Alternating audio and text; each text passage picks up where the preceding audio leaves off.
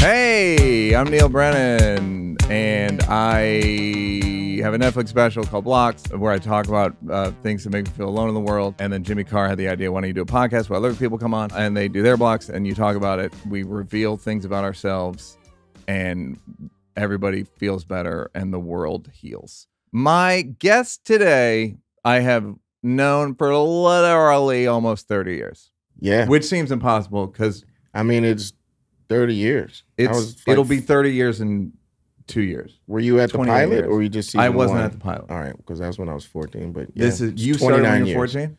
We did the pilot when I was 14, and then by the time we started, I think I was 15. Look, here's the story.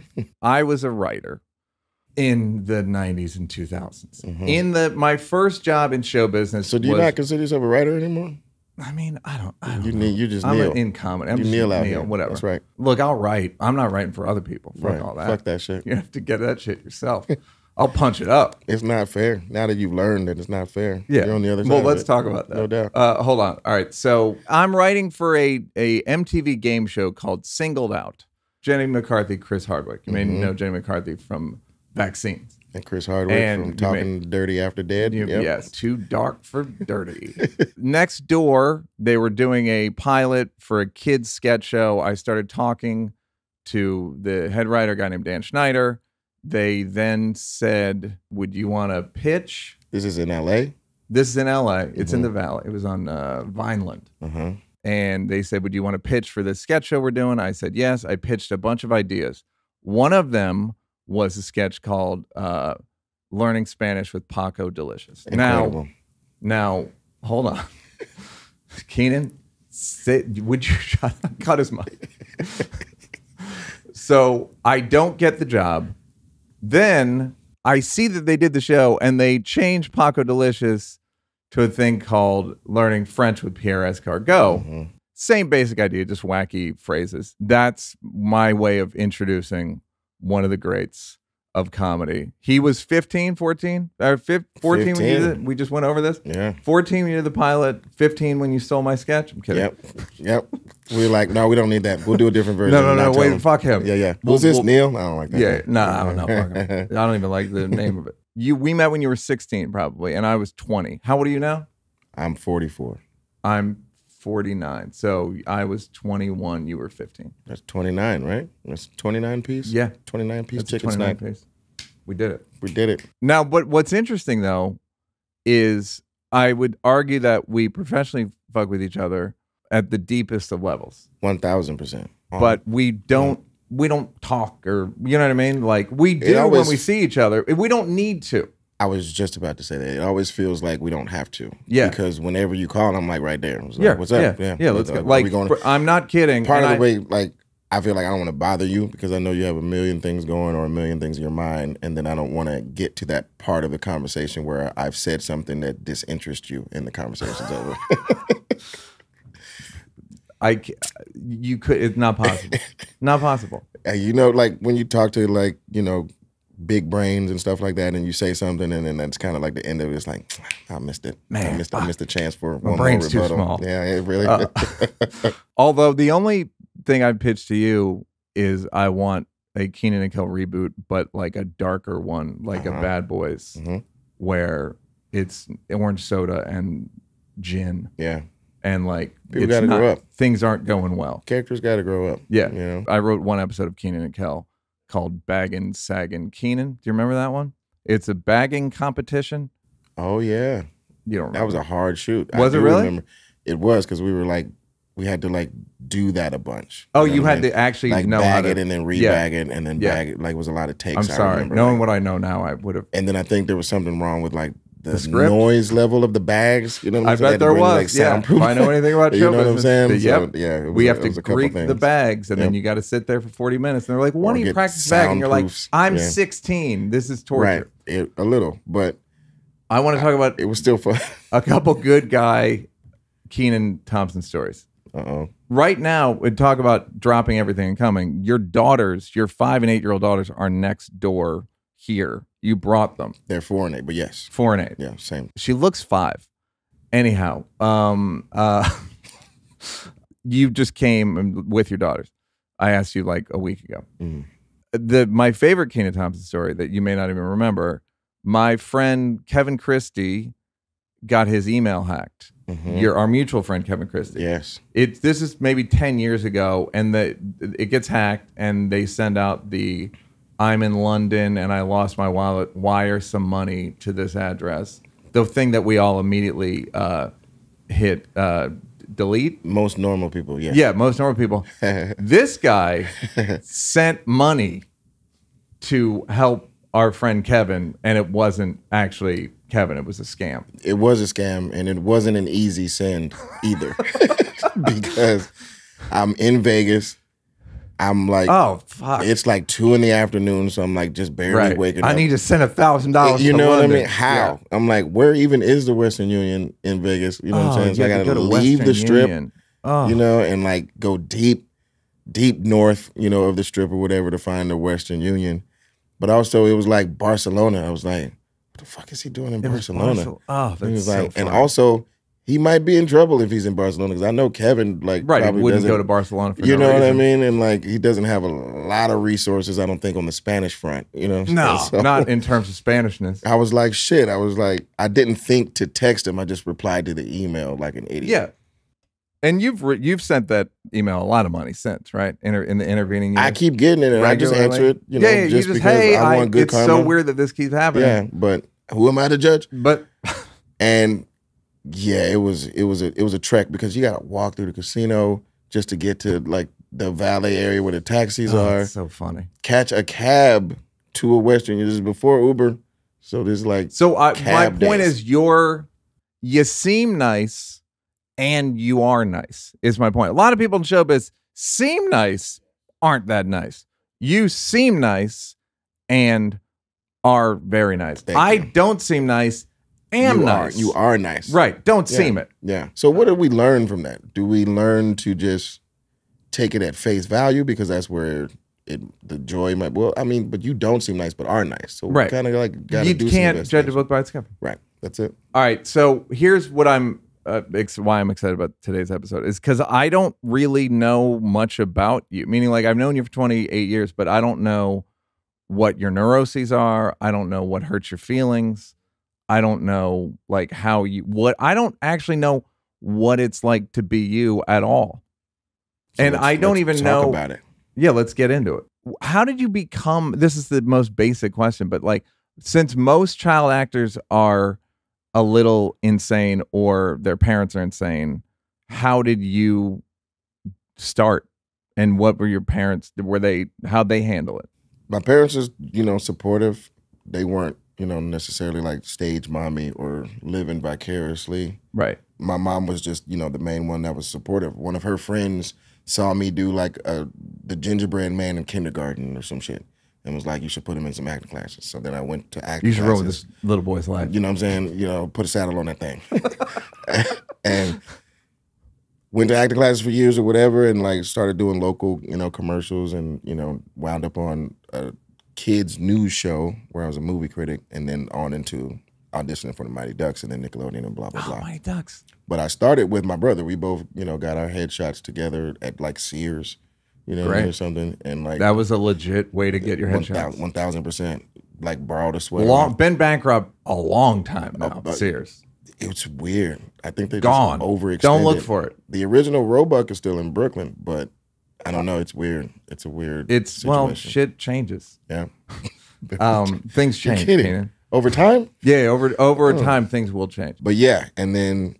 Borrowed a sweater off the rack even to take the pictures, kind of thing. You know what I'm saying? And put it back. Left the tag on, yes. Sent it out to a bunch of agents and like kid agents in Atlanta and stuff, and it just like started slowly. And then my brother kind of. And your mom's like and dad's driving you to auditions and stuff?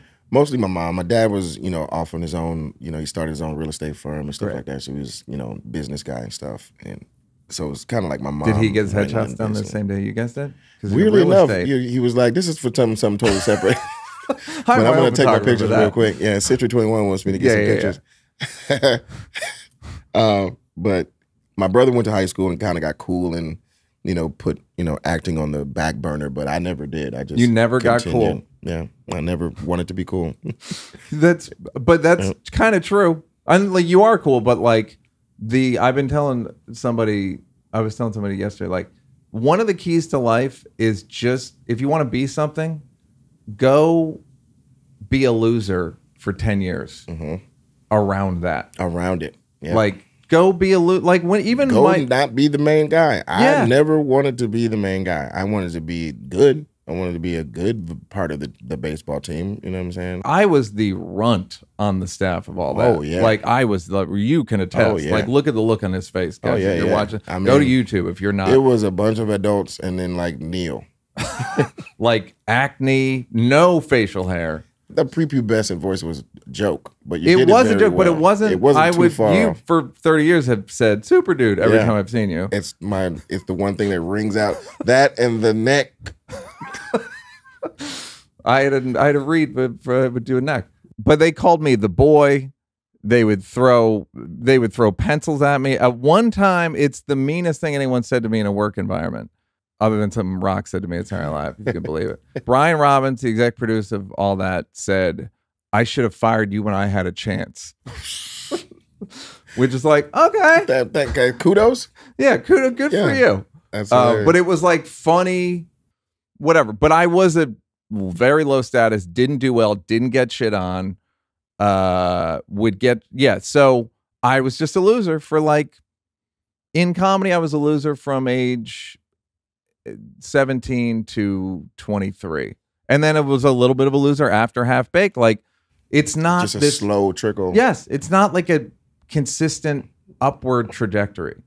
It's up and down and then up. Like, and if you shoot up, I feel like you're gonna shoot down even faster. You know what I mean? Yeah. Like, when you rock it up, it's all great. You know what I mean? When you're up there, blah blah blah. But then all of a sudden you start falling, and then you're not able to catch yourself because nobody wants you to catch yourself. Right, and they also resent you for shooting like a rocket and all that stuff. Where leapfrogging people, where if it's just like a slow simmer, people respect it. Like, oh, this guy, it's your turn, young man. Yeah, you've earned been this. around, and you're like, pat him on the back, give him his 49. badge. So, and how do you think you didn't go crazy? The only pressure was to get the funny. It wasn't like the pressures of, oh, like I gotta provide for my family, or oh my God, everybody's looking at me. You know what I mean? Like, I kind of was aware of that part of it. Like, you know, it's like live public speaking or whatever is people's number one fear. But I put all of that aside and was just able to make it a playground kind of. Right. And, you know, was just surrounded by people that cared. You know, not everybody was perfect, but you know, I've always had a team. You caught a couple molestations here and there. Never did. never did. You know what I mean? Yeah. I mean, who knows why? Weirdly, like, I got my butt pinched in Atlanta at like a fucking typing class. You know, some weird lady that was. It was worse for you in high school. Just some neighborhood shit. You know what I'm saying? I'm like, come on. You had to go into showbiz for safety. You know what I mean? That's how dangerous your neighborhood running to Hollywood. Yeah. Shit. Hollywood saved me, protect me from these typing classes in Atlanta. Long nails. Awful. I'll never forget it. Never. You wake up in the middle of the night sometimes. Long nails. Okay, I'm sure you've been asked this question before. What if your daughters wanted to do it? Luckily, I know how to navigate it, so I wouldn't be hesitant necessarily. But I would want them to take it seriously. I would want them to be as good at it as possible, as opposed to either setting a trend or something or following a trend. Oh, like TikTok? You want like really actual trained. You want them to have an instrument that they can. And not to take anything from TikTok, because I think that's teaching them really how to produce and edit and all kinds of other things. Somebody told me everyone under 20 has all the stage skills. Presence now. For sure. All of them. And that's a win, you know, but there is something to, you know. For China, you mean? It is a win for China. It's a huge win for China. They're killing it. China, congratulations. Yeah, they don't need that fucking balloon. Yeah, you didn't have to do all that. Who said it was their balloon? They said it was their balloon. Yeah. Because at first I was like, who's saying it's a China balloon? They just put China on it. Yeah, it was probably made in China. Yeah. Well, even if it was somebody else. Here's another thing I want to say in terms of like an instrument. You had moves young. I think I told Dave this kid could be on Saturday Night Live. Like when you were 16 or 17. And you had moves young, and then on SNL, you've developed. It's like being a basketball player, where you just kind of need like low post moves, footwork, jumper, off the like. Just you have so many fucking moves at this point. It's glorious to watch. Thank you, man. It's like glorious. Like the amount of things you can get laughs on. Like if you say something and it doesn't get a laugh, blame the script. Don't blame Kenan, because you know you can get you can fucking juice it. Man, thank you, man. I mean, dude, like it's like wild how strong you are. Like I don't say you're already here. What but like I've said this to you at the show, like, and I mean you say it often, but like it's still wild to hear. You know what I'm saying? Because I don't go out every day like I'm the greatest, or I don't go out, into any sketch even. You know what I'm saying? Like if a sketch just did well, it doesn't mean that next one's gonna do well. Right. So like I practice the humility of, approaching it from scratch each time and trying to earn it. That's the question I have for you, like genuinely, before we begin to your blocks. What's your ego like? I'll tell you what mine is like if you don't want it. Mine is defensive. Again, I look like I have a big ego. I don't. If you insult me, then I'll be like... I'm reactionary. Yeah. I don't know if my ego is out of hand, but I am very confident. You know what I mean? Like I'm very confident in like my status as a citizen, my status as a black man, my status as a father, my status as a 44-year-old man who's been working for 30 years. You know what I mean? Like, yeah. I'm aware of like the money my presence when I'm driving, this, that, and the other. And a lot of parking garage attendants try to like explain these things to me. Like, you have a luxury car, so it's going to be a little bit extra. I'm like, I'm the one driving it, motherfucker. Like, I know what kind of car it is. Like, give me my ticket so I can go. I'm late. But I don't like to. That's in my mind. Look, can I speak to you for a second? Yeah. A lot of people wasting their time explaining things that you've known for 4 years. Yeah. I'm not the type of person that like want to have to correct people a whole lot. Like, yo, motherfucker, you see it's me driving that shit. You know what I'm saying? I know how much it fucking costs. Like, I don't have to do all that. Yeah. So like, I'm very aware of my strengths. You know what I mean? And I'm just as aware of my weaknesses and fears. Like, I'm afraid of fucking bees. You know what I'm saying? Like, you're afraid of bees? Yeah, I hate them. Is that one of your blocks? It's not. It should be. It's gonna be. Yeah. We just booped it and it came flying up behind you. See? It's buzzing. Be careful. There's a bee. Literally, bee. There's the word. Now that you say that, like, you. I have chills on the back of my neck and I'm uncomfortable. Okay, so you have like, you have the thing that most people have, which is if like you get tested, then you'll be like, okay, but you don't even do it. When you get tested, the test is don't snap on them. I try not. I mean, I've had my years of snapping on and temper flares, and then I always walk away from the situation like being like, that dude's probably gonna forget about this in 2 seconds. I'm gonna be the one living with the fact that like that just irked the shit out of me, or I was yelling and blah blah blah, and like it's on me. Yeah. As opposed to just being like, cool, this is weird and crazy that you think you need to explain to someone how much their existence is when you don't exist in their world, and like it's coming from them getting into situations where people are like, man, how you gonna charge me? Yeah. Maybe because I look like all the hip hop or whatever, blah blah blah. You know what I mean? Like if I was wearing a suit with a briefcase, would they even say those things to me? But since I have a hoodie on, they want to try to overly explain my financial commitments to going outside, which I find to be wild. But I also try to, break those traditions by being like, it's all good and tipping when I leave type shit. I like the fuck you tip. Fuck you a little bit. Yeah, it's all good. Yeah. Charge me whatever you want and I'm still tipping. And, try not to be a stereotypical person. Do you think they learn? I would hope, or at least remember. Right, in case with it comes you back up again. Right, they'll probably like the next day if a black dude with a hat and a hoodie, they'll be like, "Sir, maybe you understand your finances, Sir, right this way, you understand everything about money, right? Are you on top of it? Okay, great. I thought you would be. I'm looking at people get mad when I look at my phone like I'm doing text. I'm looking at for the show. This is your script. Yeah, people hold their scripts in their phones these days. Your first block is diet. Do you mean dieting or just general diet? Probably both, right? Yeah, just like the overall concept of, eating healthy, I guess. You seem about right. The thing is that and I feel this way about Roy Wood too, like that's just the size you are. So I can't really notice. Kind that of. much of but a... I've had my swings. You know what I mean? Like if you really look at a lot of my SNL years, there's been some bloated years. You know what I mean? Where I was really going hard on soda and like not working out at all type thing, and just like going to work and then laying around until it's time to be used kind of thing. You know, like the literal whale. Shirtless? Yeah, super shirtless. Huh. Just for myself. But even before that, it's been a lifelong kind of journey, you know, just genetically. I think. Your family, like what size do you think your body is supposed to be? I feel like I'm semi-close now, but I could be more muscular. Like I could do more push-ups and shit like that to make it tighter.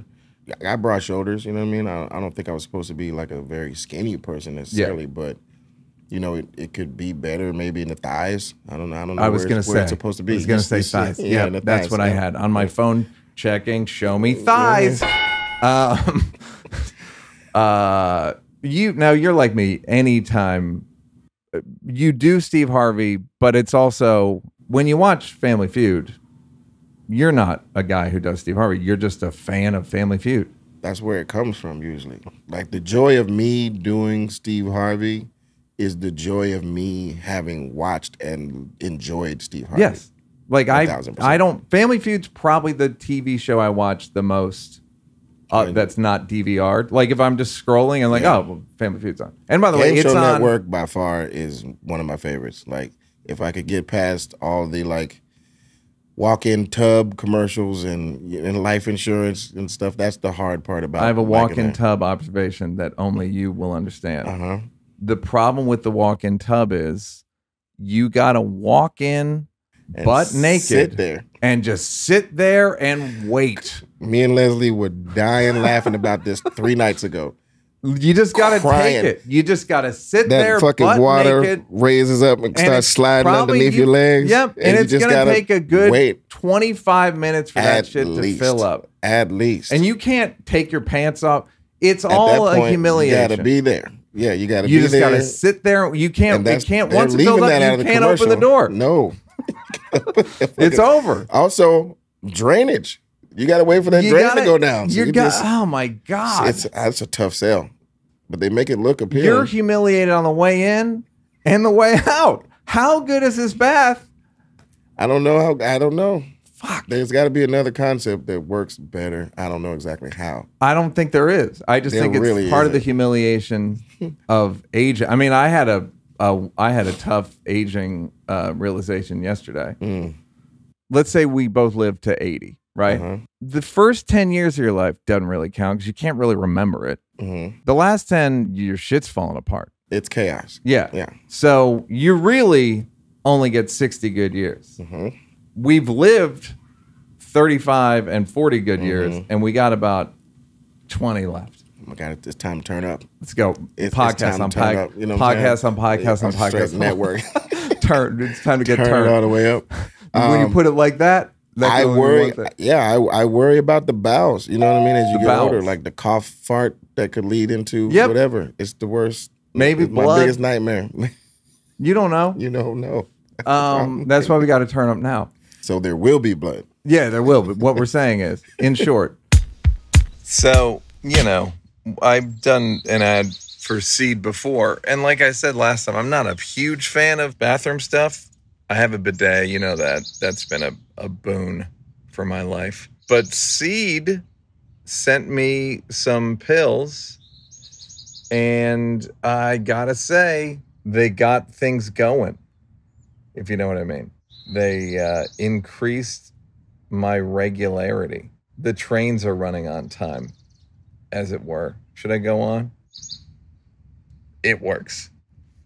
That's all I want to say about it, because it's private. Start a new healthy habit today. Visit seed.com/NEAL and use code NEAL to redeem 25% off your first month of Seed's DSO1 Daily Symbiotic. That's seed.com/NEAL and use code NEAL. Neal, seed. All right, so my question is, do you beat yourself up when you're overweight or when your thighs aren't right? No, I'm in full denial. You know what I mean? Like, I look in the mirror like, all right, this looks like, symmetric or whatever, like a longer t-shirt, blah, blah, blah. Sure, cool. sure. They don't turn to like the actual frontage. You just turn sideways and be like, oh, that looks kind of skinny-ish. And you turn side and you see how wide you are. Like, no, that's not the person. No, this is fucked up. That's not the person I'm talking to. Yeah. I'm talking to this person. This angle's not appropriate. Yeah, I'm good. So that part, bothers me about that. What's your inner monologue like? You don't need that extra sandwich. You know what I mean? You don't need. Is it just, like, bro? Is it friendly? In the beginning, when it gets out of hand, it's like, yo, what are you doing, bro? You know what I'm saying? Like, yeah. Look at yourself. Like, take all your clothes off and look at yourself. And you think this is a good idea to just do Chick-fil-A for the third day in a row type thing? It's like, you got to try harder, Like, there's nothing wrong with Chick-fil-A, but everything in moderation, blah, blah, blah, blah, bullshit. You know what I'm saying? Like, yeah. As far as dieting concerns, dieting and exercise is kind of the only way to take care of your body. You can take this pill, you can do that. Well, now they've shot. Yeah, you can use this equipment, whatever, but you have to do them both. You got to do something. Yeah. Do you worry about, like, I have daughters now, I should be more, like, do you worry about that? I mean, yeah, but like at the same time, no one knows the hour and what the cause might be. I could fall off a cliff on some shit and been dieting and exercising the whole time. You know what I'm saying? So, you still doing that cliff parkour? Man, that hardcore cliff shit, man. That hardcore you should parkour. Come out, bro. I would love to come by. Man, let me know. Time, man. Text me, it's bro. All at night. I'll be right there. So we have a good time. All at night. Wow. It's all at night. So they just it's gotta be. Shit. But I do want to set a good example for good living and stuff like that. You know what I mean? I don't want them to look up to someone who preaches one thing and is a slob or super duper lazy and just eating kind of any old thing without regard. How was the co-parenting thing? Did you figure, was that hard? Because you were married, 2 daughters, and now you're divorced. Yeah, it's the hardest. I mean, we're still going through the process of, but we're trying to make it. Our biggest concern is their happiness. Right. You know what I mean, and making sure they feel stable and supported and blah blah blah.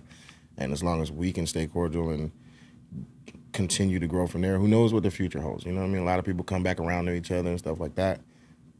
So like, there's nothing necessarily off the table, but it is the hardest thing I've ever had to do for sure. Like, I don't know if I would be able to take it, getting divorced, especially with kids. I think it would. Hype Williams, the director, one time he was getting divorced. This is like 20 years ago, and he said it just feels like downward pressure on my soul. And that stuck with me because I can't imagine that level of. I feel like I'd be so upset for so long. Yeah, I mean, it's upsetting. Like it's not what you seek to do when you get into any sort of relationship or even get married. You don't think about that ever happening. You know what I mean? Yeah. Like it just was a bubble burst for me, basically. But it's definitely part of trying to be a responsible adult. You know what I mean? Like, you can't just continue, certain cycles of things that lead to, arguments or whatever. You know what I'm saying? And like, if you just feel like you'd be better off individualizing for a period of time or whatever, you have to do that to keep a peaceful household, to keep a good, example for your kids when you're around them and stuff like that. What's the complaint about you as a partner mate? Hers, I would probably, I can only imagine, like, I probably work too much, So too much money coming in? Go ahead. Maybe too even killed, like, it might get, boring. Right, like, it doesn't even, nothing upsets you, right? Something like that. Well, how are you so even-tempered? You smoke weed, you always have. Yeah. Is that part of it? I mean, it could have something to do with it. I'm just a mellow fellow. I've always been that way. That's just who you are. Like, yeah, that's just me, little brother, you know what I'm saying? So right. Never like I feel like I had to, like, grab my shield and sword and run out there, you know what I'm saying, and protect the town. It was like, okay, well, call me if you guys need me, but you know what I mean? Like, I'll be it's here. Funny how I'm the youngest, and it's like birth order does have a big effect on your personality. It definitely does. I feel like second children are always fearless, you know what I mean? Like, don't take, danger as serious. Like, I remember I rode out you know, across a very busy street when we were kids without looking, you know what I mean? And my brother like got to the other side. I was like, what the fuck is wrong with you? Yeah. I was like, what? I Well, no, thought it'd be it's cool. good. I was just going to ride through and you know, God got me. All right, great. Okay, so diet, we'll just wish you the best. You know, that's all you can do. Just like stay supported, figure out what you like and make it work for yourself, I guess. Okay. Exercise, can't stay steady. Same thing. Two-hander. Yeah. This might be a three-hander. Yeah, a little bit. Because like I'll find something I like riding my bike, you know what I mean? Yeah. But it's a warm weather thing, you know what I'm saying? Yeah. Like I don't like stationary bikes. So when winter comes around, like now I'm off my bike, you know what I'm saying? Because it's fucking freezing. I'm not going to just like any weather do it. You never Peloton? Just like running. I've done it, but it's not something that I can stay consistent on, just like treadmilling, you know what I'm saying? Right. You're doing the same thing for your muscles, but for my mind, it's just torture. You know what I mean? And I got to get outside, I guess, because I can relate it to playing as opposed to like exercising. Yeah. Weightlifting is like, as soon as that soreness kicks in, like by the third day of being sore, you're like, oh, why am I? I'm sorry, what's happening exactly? Like, why am I torturing myself? You wouldn't believe it to look at me, but I've taken my butt, my glutes, from a 2 to a 6.5. That's gangster. That's gangster. And I think ladies respect it. Have to. Well, the thing about glutes is you got to turn them on. And what I mean is, let me finish.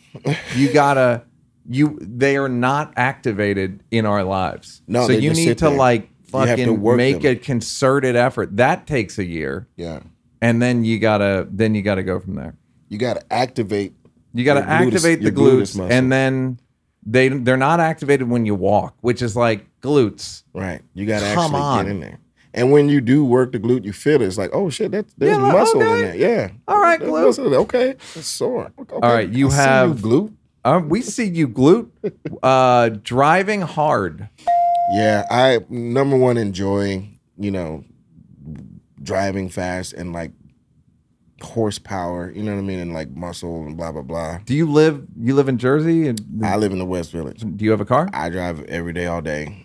And you can't really 15 miles an hour. Yeah. But when I get my little chances, I take them and I just go speeding or whatever. Or if I am on the highway, like outside of the city or whatever, like I like to go at my pace. And sometimes there's people in my way, and I'm like, what's your pace? Give me My pace is about 99. That's your pace. When I'm on the highway, it's like that's a fair pace, I think. To like it's like 100 miles. You know what I mean? You go 100 miles in an hour. It's a good even round number. Place. And I can control People know when you're going to be places. I can control it. I know the speed limit is 55 and 60, and I, try to cooperate as much as That's possible. That's for squares. When you're in the middle of nowhere, it's like, yo, come on. What are we doing? What are we doing? You know what I mean? Like, why are y'all just like cruise controlling at 60? North Dakota, I think they don't have a speed limit. And you haven't heard much trouble from You know what else they don't have? Black people. There you go. That's Whoops. The issue. That's the issue on speeding. Well, no, I'm not saying black people speed. I'm saying I suggest going there, but it's kind of like I'm straight. I've always wanted to go to. Is it Sturgeon? What is that? That's the motorcycle. Yeah. That's the COVID rally. It just doesn't feel, that they have every year. Yeah, right. Doesn't feel too safe for a guy like myself. So the Audubon, growing up on that kind of, what I mean? There's different places where they don't have that rule. Have you gone to Germany? Have you done like racetrack shit? No. Do you watch the Drive to Survive on Netflix? The Formula One show? Yes. Okay.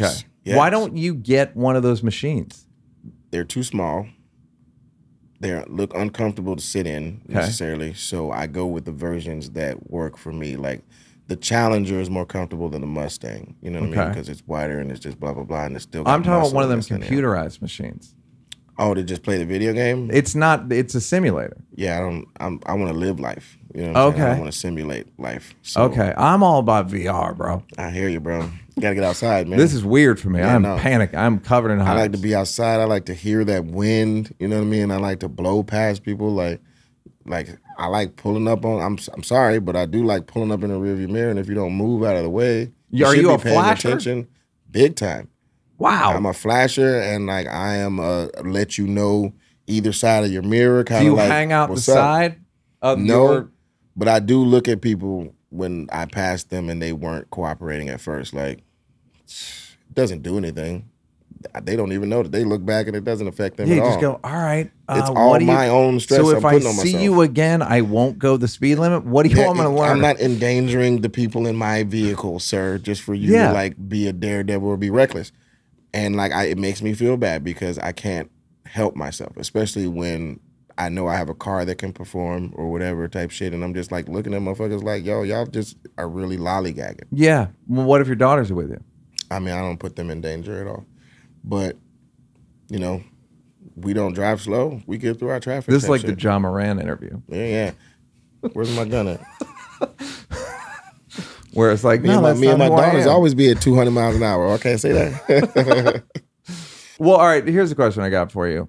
What's your parenting like? Meaning, do you think about it? Did you just go, I'm going to do what my parents did? You know what I mean? Like when you have a kid, is it like, okay, what's my approach going to be?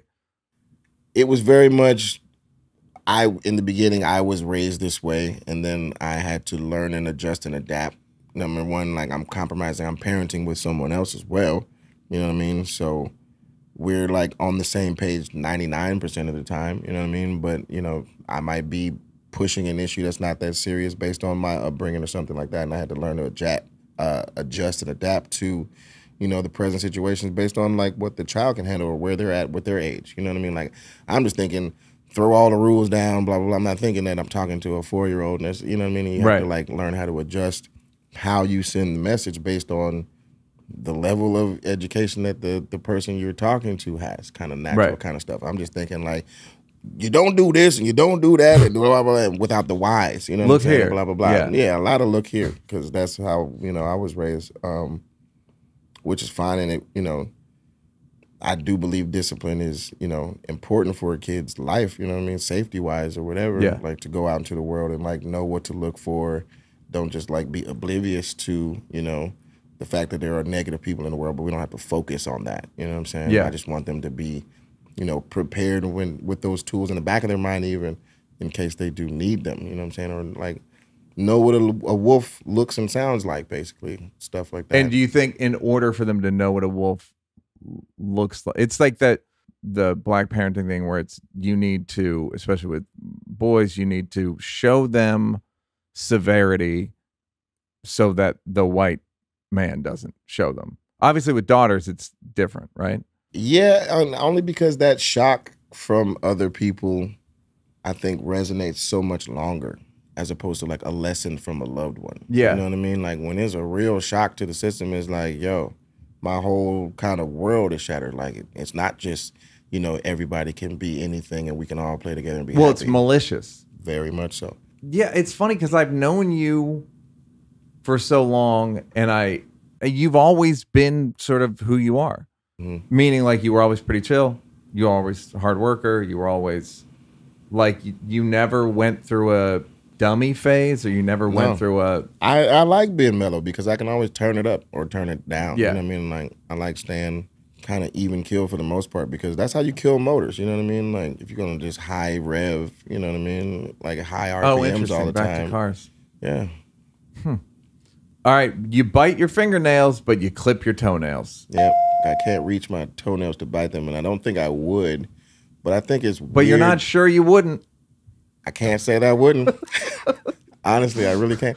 But I think it's weird that I refuse to clip my fingernails. Like, I would rather bite them. You know what's fingernails is I've started thinking of fingernails, the fact that I'm not a nail biter, but LeBron, remember when LeBron used to bite his nails all the time? Yeah, I mean, athletes, it's tough because they have a lot of ticks. You know what I mean? Yeah. So, like, any little thing that bothers him, like if he feels his nail, he'll have to bite that off. You know what I'm saying? Just because everything has to be a non-distraction, basically, or whatever. So, like, anything I feel that's not as smooth as I want it now, my mind is on that as opposed to on the game, you know, and that kind of stuff. But the thing is, let me see your nails real quick.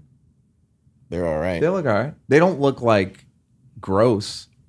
No. But like, you're not an everyday biter. I'm not. It's only when I feel like they're too sharp or whatever. But I bite them as opposed to clipping them. Like, I clip my toenails, you know what I mean? Mm-hmm. But, like, I refuse to clip my fingernails. I don't like it. I don't like the feeling. This might be the smallest block since Ronnie Chang said that he has to shower after he shits. Every time. Every time. That's not a block. You're doing the world a favor. That's a bridge. Yeah. This thing is, I don't know if it's necessarily a block. It's just a weird thing I refuse to put down. I can easily just clip my fingernails, but I don't like it. And I'm like, well, why am I paying so much attention to the thing that happens to me though? All right, so I'll go if I can't get a clipper, right? Mm-hmm. And you do the thing, I'll go between one of the big two and the side ones, and the thing where it slips and you you paper cut your gums. That's no good. And then you're basically like a bear. Yeah, at this point. You're like, I'm an animal. Yeah, I have a technique. What do you got? It's just the same two, I think, teeth basically, and never bottom on the two? sides or whatever, top and bottom two, and then turn the finger like it's a. What's the weirdest thing you've ever? Are you a flosser? Yeah, and it sucks every time. Oh, I like floss. Really? Yeah, I have a little floss thingy in my pocket right now. You like to see. I love seeing my work success, and what was left behind. Who are you? What's your story? Look what I'm getting out of there. Little crummy? Yeah. Who? Talk to me. I like smelling that dental floss. I like floss. smelling what I like because I get shit caught between my teeth and it's gross. And you can feel it, or I can feel it because I'm like an athlete, but with my mouth. I'm telling you. So you know what I mean, ladies. All right. So and then you had another block, which was toss and turn in your sleep. Talk to me. I don't know if I toss a normal amount because to me, I'm just changing positions or whatever. But sometimes when I don't sleep much, I'll notice if I'm catching micro naps often, 3 or 4 hours here, as opposed to a full night's sleep, I'll notice shit, I just turned back and forth 7 times. You know what I'm saying? As opposed to just laying down and sleeping for a long period of time. Do you have pleasant dreams? I don't remember them, but the ones that are bad usually stand out. Here's some irony for your ass. I don't think I've ever had a pleasant dream. Mm-hmm. When people go, sweet dreams, I'm like, I don't know what you're talking about. Yeah. I'll say 4 nights a week, my dream is that I'm at SNL and Lauren is mad at me. Now, 4 nights a week. 4 nights a week. This is going back 20 years. Is that not because insane? You're a super fan of the show? I'm a super fan of the show. Okay. Always knew someone there. Mike Schur, Seth, a bunch of people. Everybody. Somehow, I didn't ever spend time there until Dave hosted in 2016. So I'm not kidding. 4 nights a week. Lauren's mad at me. And Lauren's never been mad at me. I wonder if Lauren is the representation of the biz.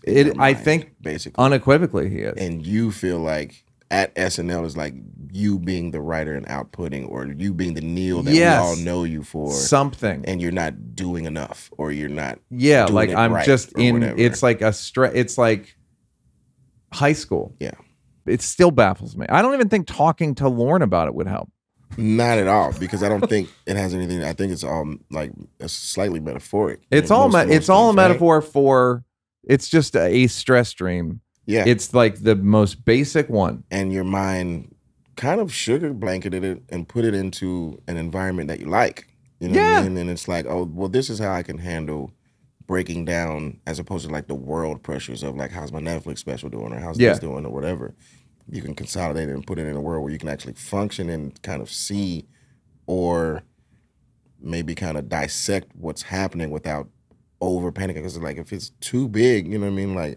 My numbers in Australia is low, yo. That's enough to give anybody a heart attack. You worried about Australia? I'm this fake sketch that I wrote isn't working for this, whatever. And it's by the I have those too sometimes. Mm-hmm. I had a different one, a different genre that some SNL people were in. Mm-hmm. What's your experience there like? It's a highly emotional, fucking stress pot that Tell me about pot it. Bubbles up to the top. I'm there every night, bro. Yeah. For 8 hours. It's like starting a new pot every Monday, and it's going to boil over, and you know it by Saturday. But what's funny is you don't strike me as the kind of person who writes a sketch and then gets might cry if it gets cut. Yeah, I mean, I'm not a big crier anyway. Or whatever. Getting your I've car and had glaring very at people. emotional like experiences with like, you know, your writing is very personal to you. You know what I mean? So anytime I put up something that is lame or it doesn't connect for whatever reason, I'm like, fuck, man.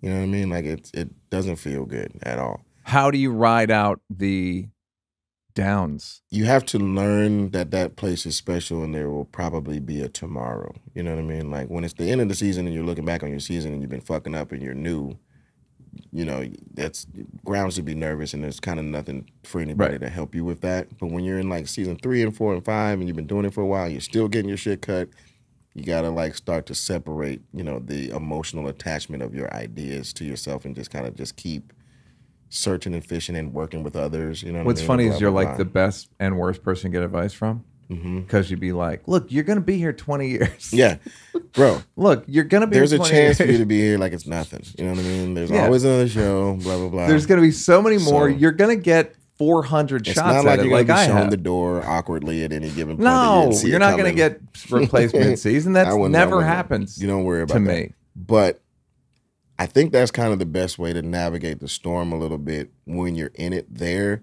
because those cuts are going to happen, and they're going to happen a lot. You know what I mean? It's just what it is.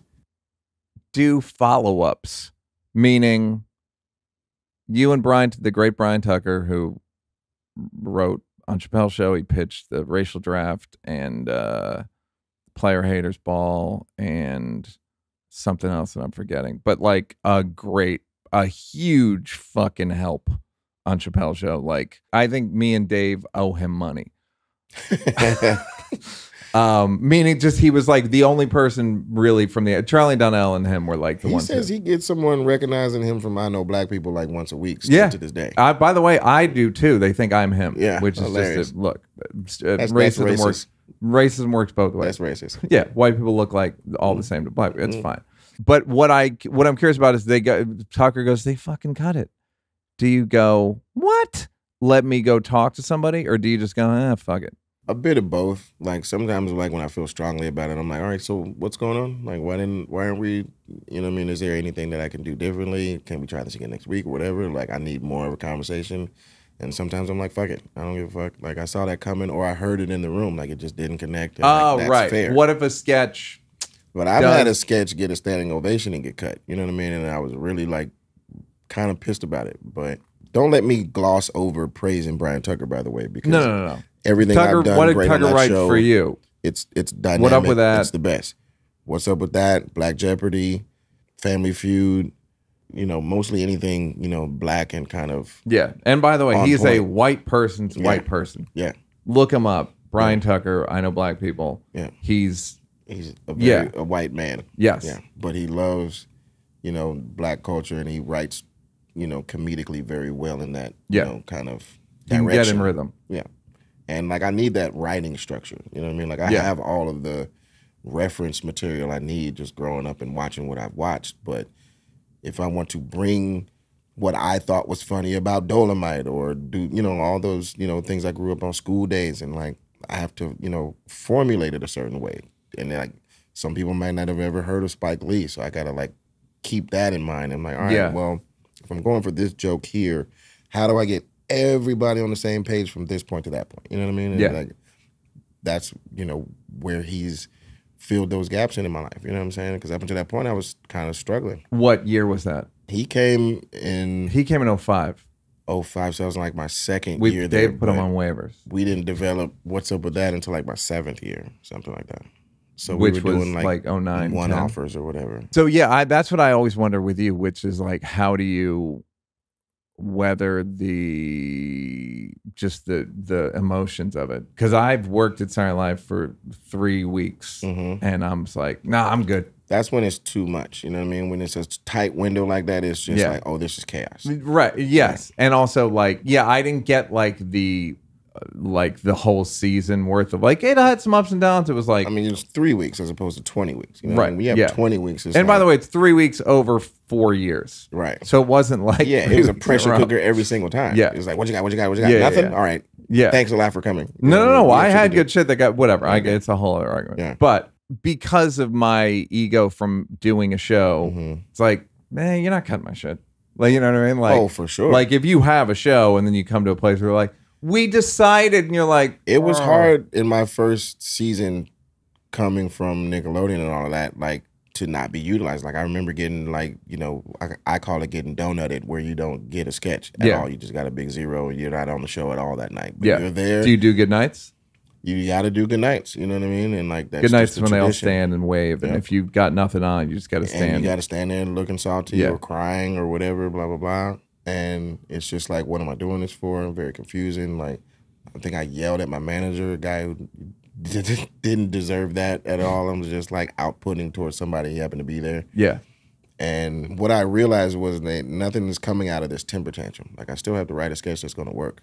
Like, me being mad about last week doesn't make this funny that I'm trying right now. Right. You know what I'm saying? So you just have to learn how to, like, let it go.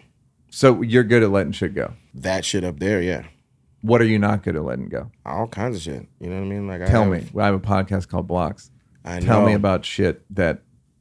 I mean, any kind of temper like shit, done wrongings, emo shit. You know what I mean? Like anybody like trying to like do wrong towards me, because I don't feel like I spend my day trying to like do wrong to others, kind of thing. So when it comes my way, it's like, yo, what the fuck? Yeah, you know what I'm saying? And like I try not to hold grudges, but you know, certain people earn grudges. You know what I'm saying? And I'm like, you know what? I'm not gonna let you put that down. I'm a grudge guy. Mm-hmm. I'm a grudge guy. Yeah, everyone knows that. I've heard. I'm a grudge guy. The idea that some people earn grudges. I told somebody a couple days ago, I go, 2 friends of mine have stopped talking to me, and I get it. Mm-hmm. Like, look, you got a good shot. Yep. You have a good case. I'm not going to be like, yo, man, what do you... No, I get it. Yeah, I got to take it. I get it. Yeah. I probably did that for you. Yeah. I take... You're not wrong. Yeah. I would dis or whatever, block me or not speak to me anymore. Yeah. Also, it's not even big. It's not like, and then no big acts of betrayal. It's just more like enough. Mm-hmm. And I'm like, yep. Yep. I have a habit of doing that for folks. So yeah. You'll let them go, or people will stop talking to you? No, I'll hold on to them because I feel like they've earned it. You know what I mean? The grudge. Yeah. You've developed this thing. Now it's a grudge, and like it wouldn't have been if it wasn't according to what you've done. You know what I mean? So like, yeah, this isn't out of nowhere. No, this is going to be a lesson, and however long that lesson needs to take, and a little bit on top of it. You know what I'm saying? One time, an ex of mine, I used to say, hey, I'm going to need she would apologize for something, and the next day I'm going to go, I'm going to need another apology. Yeah. This is a 2 apology. Yeah, a little on top. You know what I mean? Nothing wrong with that. Sprinkles. Yeah. Come on, man. Do you ever get caught up in like, I'm being a little self-righteous, or is it always like, no, this is so far beyond, this is extra? Yeah, I mean, I try not to get preachy because I think I've been preachy in the past without practicing what I'm preaching. Is like a lot of finger wagging, basically, as opposed to like looking at maybe my behaviors that might have triggered any of that, you know what I mean, and without me even knowing. But at the same time, my personality, like a lot of Tauruses don't even argue because we're logical thinkers and we know when we're right. You know what I'm saying? Mm-hmm. Like, I'm not going to argue if I'm not completely sure. But if I'm arguing, it's because I know I'm right. You know what I'm saying? And it's like, why do you don't enjoy you do it? If you know you're right? No, because it's like, I don't like arguing anyway. You know what I'm saying? So it's like, if you're bringing that out of me where I'm repeating myself and I'm running down all this thing, you know, it's not my most favorite version of myself. You know what I'm saying? So it's like, why are you bringing this out of me, basically? Like, why won't you just listen when I said it the first time and take it for that being the facts, you know what I'm saying? Or that being the right way or whatever.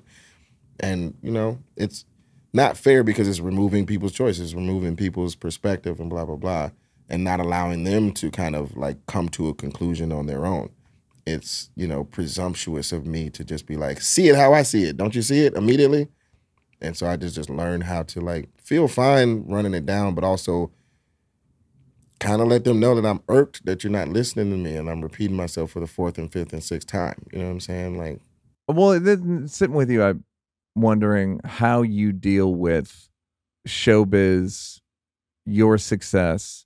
You've been successful for a long time, and friends, colleagues, people you sort of know. How do you get through there's some like status differences. I find it one of the hardest things in showbiz is like the status. I'm lower status than so-and-so and like it's strained, or I'm somebody's lower status than me and that's strained. It's my least favorite part of it, you know? Yeah. I don't like classism, placism, any of that, you know, because I feel like that's where bigotries come from, you know? And it's my least favorite part of it. And I try to avoid it like the plague. Like I don't call, you know, I try to call them background actors as opposed to like extras or atmosphere. You know what I mean? Like we're all kind of people here. And like, I hate when, you know, there's a kind of rogue PA yelling at them or treating them like subhuman or like, you know, kind of cattle herd. And I can't witness it and not say anything. Cattle. I think of them as sheep, but not cattle. No. Yeah, thank you. But yeah, I don't like confrontation like that. But I'm not even talking about background actors. I'm talking about like friends. I'm just talking about the hierarchy of the business and then in society too. Like even in your friends, you know what I mean? Like a lot of people put certain friends, you know, on this pedestal because of what they might think their status might do for them. And they're like, you know what I mean? Yeah. And like, why is this person the leader of this friend group type thing? You know what I mean? Like, aren't you guys all just friends? Yeah. Because you just grew up around each other and that's just that. And you There's like each other's fucking company. hierarchy everywhere though. It's crazy. Like it's a societal thing. How do you deal with resentments because of that toward you? Not very well. You know what I mean? Like we did the Byron Allen Presents thing the other night and it was like 2-3 weeks ago. Roy did it, right? Roy did it. Lovitz was there. Tommy Davidson, you know, Gabriel Iglesias, Howie Mandel. It was a good grouping. But I went out there with, you know, no monologue because I'm not a stand-up, you know what I'm saying? So I'm just talking shit or whatever. And I started getting heckled by these two people in the audience or whatever. And I was trying to, I broke the jokes and I was like, all right, let me explain what we're doing real quick, blah, blah, blah, blah, blah. So I kind of gave them an opening to start talking back to me or whatever, which is fine. I'm usually kind of prepared for it. But they were like, I was like, so we're filming this thing, you know what I mean? So we need you guys to like stay excited, keep your energy up, blah, blah, blah. It's not necessarily live, but we need you to act like it's live. And they're like, oh, so you want us to be fake like you? And I was like, I heard it, but then I was like, let me not jump to conclusions that she's calling me fake necessarily. She might be calling like acting fake. You know what I mean? Blah, blah, blah. But it definitely triggered me. I was like, you calling me fake? Like, who the fuck you think? You don't know me like that? And it made me want to go down there and be like, hi, my name is Kenan. What's your name? And why do you think I'm fake exactly? Like, where are you getting that from? I was dying to know the origins of what made them say that to me. You know what I'm saying? But I'll never know. And it might not even be that serious, but it definitely triggered me in a way. And I was like, interesting. Yeah. Well, that's like, it's also like time and place. Like lady or guy, like I'm doing a taping. Yeah. There's 400 people here and we're on the clock. Yeah. It's also like you're one of the most decent people I know in or out of showbiz. So like, yeah. I was like, I'm sorry. I mean, you're fake as fuck. Everybody knows that. I mean, everybody knows that. You know what I'm saying? Especially Denzel. I'm kidding. But this is my boy Denzel. Yeah. But my question is, how do you deal with friends resenting you? Or not? I'm not talking about heckling. I'm talking about tension within your friend group. Because I've seen you roll thick and thin, meaning like you've had, I don't know if it was periods or shows or whatever, where you had a lot of friends around and then where you didn't have a lot of friends around. And I'm wondering if you went through a cycle of like saying yes too much or not, or you know what I mean? Yeah, but it was a lot easier, you know, before I got married for people to just be fine just being around. You know what I mean? You were fine with them being around. They were, you know what I mean? Like once I got married, it was kind of like, oh, you're family. And if I'm not like really in family, like people just kind of like, you know, distance themselves or whatever, because you're not helping with the kids. You're not helping us do anything. You know what I mean? So are you really a friend? Yeah. It kind of becomes like a little more apparent based on their participation. So people kind of just fade away or whatever. And now I'm on the other side of it. It's like, I'm not calling all those people to be around me just because, you know what I'm saying? Like, I'll be at the show by myself. Like, it's all good. And I will leave by myself. Like, I don't have no problem with that. You know what I'm saying? And I'm like, I kind of that sounds a little like you're a little feel a way about some of the people. Am I wrong? I don't. Okay. It was kind of just an era. You know what I mean? Got it. You know, it was a lot of fun having a lot of people around. And now it's like, I'd rather go see a lot of people and then be able to like come and go as I please without them being at your job and your room and or just group traveling like that. You know what I mean? Yeah. Like, I don't mind groups, but I meet the group there type thing. Yeah. That's what Uber Black is so great. You know what I'm saying?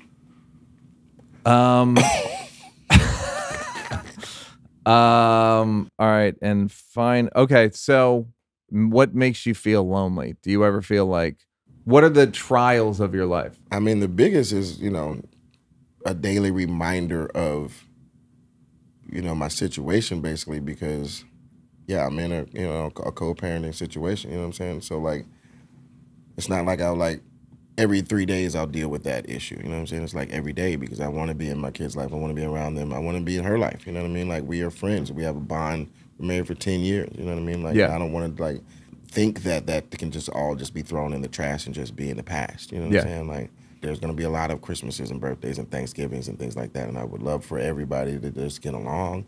You know what I'm saying? So I have a daily reminder of that. And that's very hard, because it starts as soon as I wake up in the morning. I got to see, you know, what are we doing about getting into school, or what's their plan? You know, this, that, and the other, blah, blah, blah. So it's definitely like the most ongoing thorn in my side, only because it's, you know, an emotional thing, basically. And it was not necessarily where either one of us wanted it to be when we first started out together or whatever, but it's where we're at. You know what I'm saying? And we're trying to make the best of it. That's, you know, my family and like stuff like that makes me very emotional. Or people that I have love for, that I hear, you know, are struggling in any sort of way. You know what I mean? Like, even watching your specials, it's hard to watch the non-comedy points, you know what I'm saying? Or when it gets too real, it's like, that's my buddy up there. You know, these are things I never knew. I didn't know you were like 1 of 10 until I watched 3 mics. You know what I'm saying? Like, it explained a ton. But that by the way, that's the point. Yeah. You know what I'm saying? That's the point. It fucking like, explained everything. Oh, all right, let me explain. You know how I seemed very overly like somber? Let me explain how we got here. On a plate. This is me, from there. A somber guy. But even in the Blocks one, it's like, it's interesting to watch, you know, what you think or what you don't think people would have to deal with because of, you know, he's so funny, he's so smart, he's so connected, he's so this, he's been doing it for so long, he's so blah, blah, blah, blah, blah. So like, to witness other people's like tribulations, like, it resonates with me, because it's like, what happened to the Garden of Eden? You know what I mean? Like, why can't we just swim around in cotton candy type shit? Like, why does shit got to be so fucking real? Somebody said in like my ayahuasca crazy world, said in the spirit world, being a human is like a tough assignment. Yeah. It's like being a traffic cop. Yeah. Where it's like, get out there. Yeah, you fucking, it's like, it's not going to come to you. This shit is not that easy. People hate it. Yeah, it's not. People are like, oh, fuck, I got to go be a human. Oh, but this is a separate thing. But when you were talking to Mike Tyson, how scared were you? There's a clip. Explain to people what happened. On your was it on your podcast or on his podcast? It was on his podcast. So he had done our podcast the day before as a favor to us. It was our 100th episode. And he was like our second guest. You know, like our first guest was Kel, basically. Right. So we don't do a lot of guests. We just, you know, talk to each other, me and my partner. Shout out to Tani. Shout out to You Already Know podcast. I hate to plug on you. I'm sorry about that. Please. So he had so much fun with us on our pod. He was like, you guys should come do mine. So it was like a day later or something like that, because it took like a day to schedule it. And it was like, okay, the next day we'll go. So we go, sitting there with Who Kid, you know, weed and mushrooms everywhere. You know, everybody's happy. I'm chilling because, you know, I don't do all that stuff on camera or whatever. And, you know, I'm not a mushroom guy like that, you know, hard on the stomach. You know, I was just chilling. I was just, you know, there, and everybody, you know, was having a good time. And like, I have this N-word hang up, you know what I mean? I try not to use it. Mm-hmm. I don't like it. I don't like how free a lot of people are with it. Oh, you've always felt that way? It's been stronger lately, especially having kids. Yeah. But no, I was guilty of using it freely, you know, as a younger person before I guess was awakened to the nuisance of it all, I'm guessing. Embarrassed to say this? Same here. You know what I mean? Did a joke with it, like it's nothing. Like a gigantic unforced error on my part. Yeah, but you know, everybody, you know, is allowed to, you know, mistake and learn. But it says the guy who's never on social media. Go ahead. Yeah, but the refusal to make that conversation make sense is what bothers me. You know what I'm saying? A lot of people don't even want to talk about it. They just want to use it. You know what I'm saying? And it's like, I don't know, that's a problem for me. But he said something along the lines of, if I'm not an N-word, I'm nothing. And I was like, well, I'm not going to let you just sit in that and think that without offering, you know, another way. No, I know it's like an intervention. Yeah, it was almost, and I try to intervene anytime I hear people talking like that. It'll be a really funny sketch, by the way. Yeah, and it didn't matter who it was. It just happened to be the most ferocious man walking the planet. Yeah. And I've known Mike for years. You know what I'm saying? And like he's, you know, a partner in our company type thing. So it's a family affair, but at the same time, you know, he's a bit of a loose cannon, so at any given moment he could forget that I'm sitting here as his friend, and he could just see someone that he's disagreeing with, and it could see Trevor Burke get out of control. Yeah, exactly. You know, it's just like, is that a Jerry curl? What the fuck is going? Like, no, I don't have a Jerry curl, Mike, at all. Like, what's happening? What's happening right now? I kind of saw early on that he was just trying to make a point, and he doesn't necessarily love to be challenged, because it is his perspective, you know what I mean? And he's not wrong in his perspective. But I didn't want him to, like, just let that go without trying to lift him up out of that. You know what I mean? That's a very dark statement to say, especially when you've accomplished so much. You know what I'm saying? And I was just like, it's also not a great look on the 7-year-old that might be watching that clip either. Well, I would bet it would just be, like, incredibly confusing. Like, wait, what do you mean? Like, I don't even know. Maybe they've never heard the word, heard it a little bit or whatever, and then you're like, I mean, it what? wasn't confusing to me because I kind of know what I know it's that like, perspective. I know the argument that he's like, it's like it's like protection against getting hurt by society. So you go, well, what difference does it make? Et cetera, et cetera. I'll be the one to tell the joke on me first. Right. Yeah. It's a version of I don't give a fuck. You think I give a fuck? I don't give a fuck. So, but then it's like rising. For 7, 8, 9, 10 seconds, I was like, oh shit, he's mad. You know what I'm saying? But I never thought he would be like to the back, because I don't be trying to press people to the point where it gets physical anyway. Like if I was to stand up and be like, what you say? Yeah. I know what kind of reaction that's going to bring out of a person. So I was never going to let it just go there. Right. But at the same time, you know, I ain't no pussy. Like, you know what I'm saying? And it's also just an opinion. So like my opinion is just as valid as yours. But right now, yours is sounding kind of wild right now, my guy. My guy. Straight up. And how did it, I don't even remember how it ended. It ended with everybody kind of throwing their 2 cents in, and we talked about it and went back and forth a little too long, and then eventually got back around to it like a happy topic. He was laughing again, you know what I mean? And he was, you know, being a kid. And then he gave me my respect. He was like, I like, man, you a deep dude, whatever, blah, blah, blah. For, you know, standing my ground, I guess, or whatever. But, you know, that is, you know, a fight that we're really fighting in Black America. You know what I mean? Like, you know, the proudness to represent what's in the mirror, you know what I mean? It's like an ongoing struggle. So when it reared its ugly head in one of my heroes like that, like I couldn't like just not speak on it. I'm like, that's just crazy to me. You know? You also see he's 55. Yeah. You're 40. So it's like strong. Somebody 65, strong, like kind of, it's like in them really strong. 55, very strong. 45, less strong. 30, it's like, it just takes time. But it's crazy to me, like, to kind of witness, because you're right. Like, our generation is a little more removed from it, but Chris Rock isn't. That motherfucker that's exactly what I was thinking of. Went to a segregated school in Brooklyn. Yeah. Like, that is the first, not just a segregated school, year 1 of segregated school. That's crazy. He's got crazy stories of like janitors saying shit where you'd be like, what? Yeah, man. They're his stories to tell, but he has like wild, like that's not possible stories. And it breaks my heart because this is a hero of mine. So not knowing that side of him, growing up, it was like that CR was as big as the Colorado Rockies. You know what I'm saying? It might as well have been. Logo. He stole the logo. I know. It's disappointing. It looked better on him. You know what I mean? In our eyes, like, because he was the one like talking for the people. Like, that's just baseball. You know what I mean? So bought that with his own money, out of the budget. Good for him. You got to He make spent those swings. 15 grand. Yeah, Michael But Jackson. he didn't make no money. Like he made like he blew it all on the logo. Yeah, no, Michael Jackson with the fucking trampoline thing. You know, have you He seen built the it? play? I didn't know that. He paid for it out of his own money. Did you ever see Michael Jackson live? No. He mortgaged his house or something to like have that moment at the Super Bowl or whatever, and that was like his iconic like statue. That way he got his moment. money back on that. Yeah, I'm sure. Chris got his money back too. Yeah, he did. Did you ever see James Brown live? Nope, but we got Al Sharpton, so I'll take that. That's why he wears his hair like that. Yeah, no, I remember. Yeah. What's the best live show you've ever seen? My first concert was the Isley Brothers in Orlando, outside. That was incredible.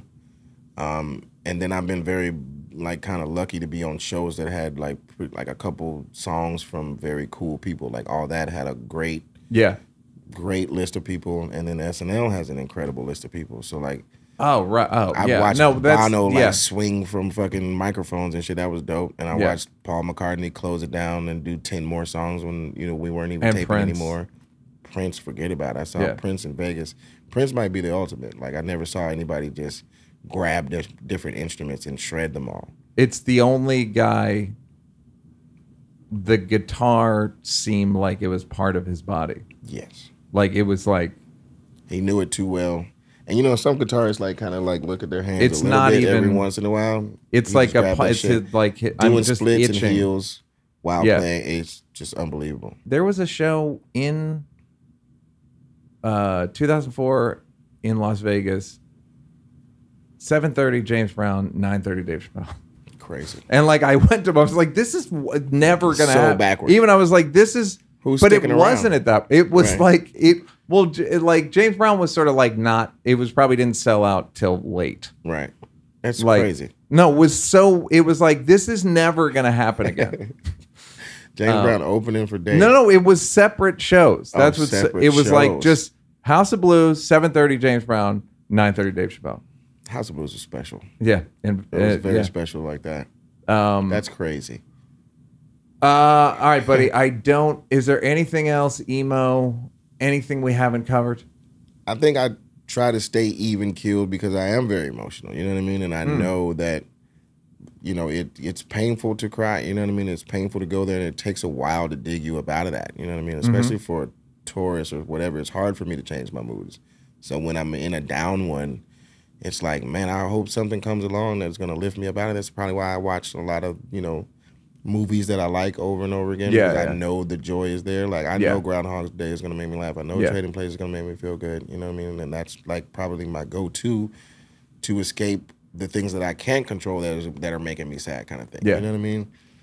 And I would much rather stay in the middle than be a lot on either side. Like, I don't want a whole lot of hyperactive, you know, activity if the other side of that coin is going to be so far down. You know what I'm saying? Like, I would much rather just stay kind of like, hopefully on an upward trajectory or whatever.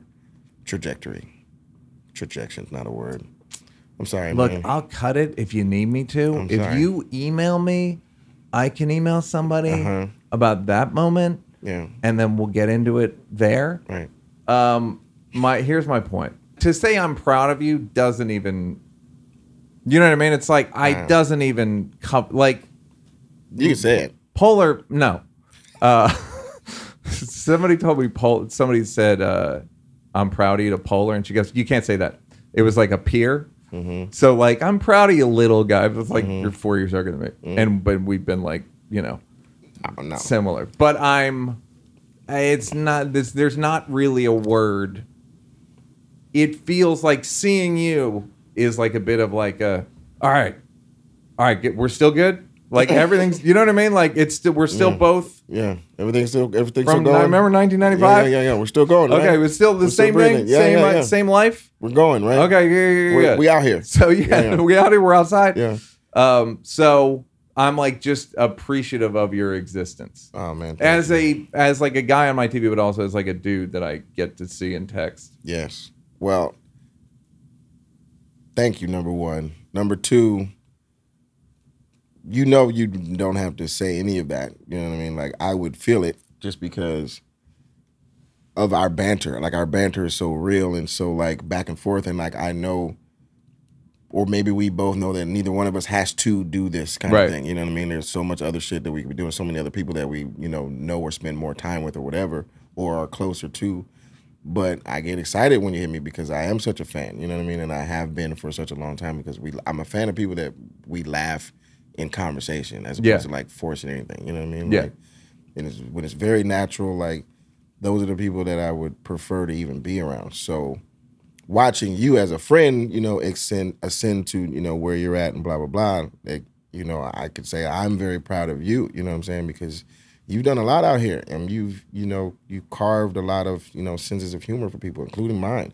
I think I still have the season 1 and 2 DVD, you know what I mean? Like I watched that shit as another companion that I just knew would make me happy if I was like stuck in Vancouver or something and not really knowing how to live life yet. You know what I'm saying? Because I'm not a guy that's going to take himself to dinner by himself or just walk up to people and be like, hey, I'm Kenan. Like, would you like to like get to know me and be friends and show me around and like get into adventures? Like, that wouldn't work. I'm glad you put season 2, episode 4 on. Yeah. 1 and 2. Good DVD. Yeah, they are good DVDs.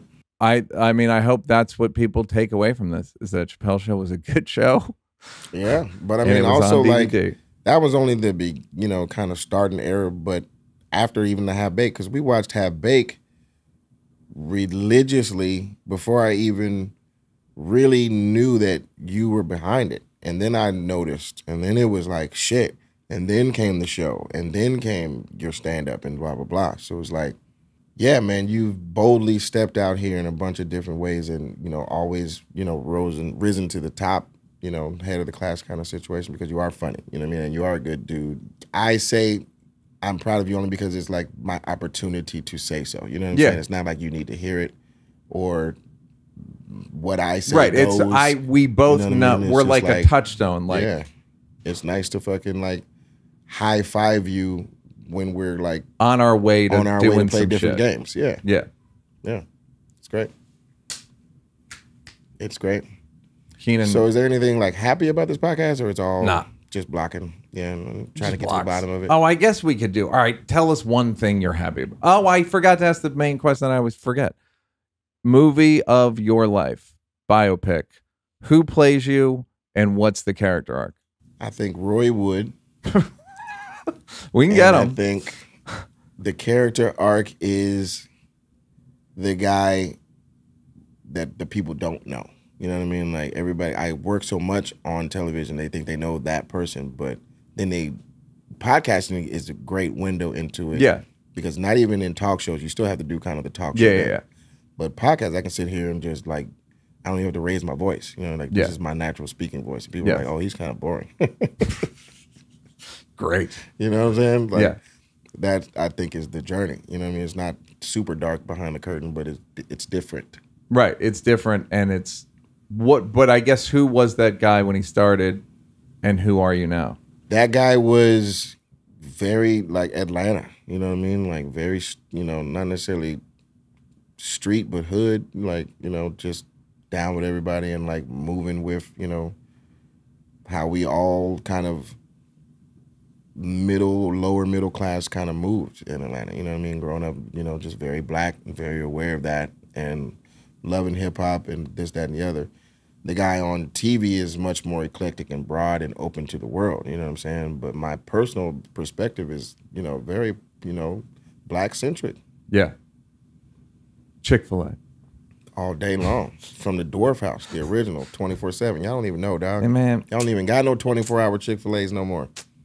And play by Roy Wood. Have you compared thighs?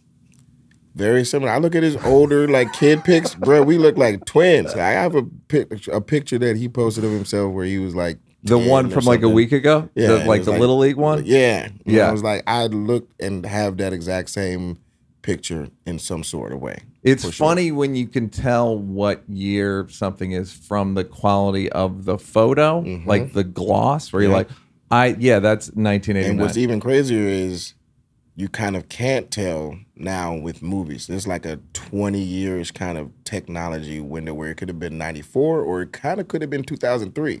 You're absolutely right. It's weird. Yes. Yeah. It's like the end of analog, beginning of digital. Yep. Yeah. Kenan Thompson was our guest, ladies and gentlemen. Yep. KenanThompson.com. I'm in the. Do you own it? In the process of acquiring. I'm in the process of acquiring it. Look, light a candle, say a prayer. .net, I think is pretty strong. But .net? no. You got .net. Yep. That's great. And Biz, I put it did on you even .com. fuck with .biz or .tv? I don't think I did. KenanThompson.net. It's under construction. Instagram. It's just much Come on, easier. just go to Instagram. Just Link. go to We'll Instagram. throw you a link tree. Yeah. The great Kenan Thompson. Thank you very much, man. You got it, buddy. Oh, man. Good times.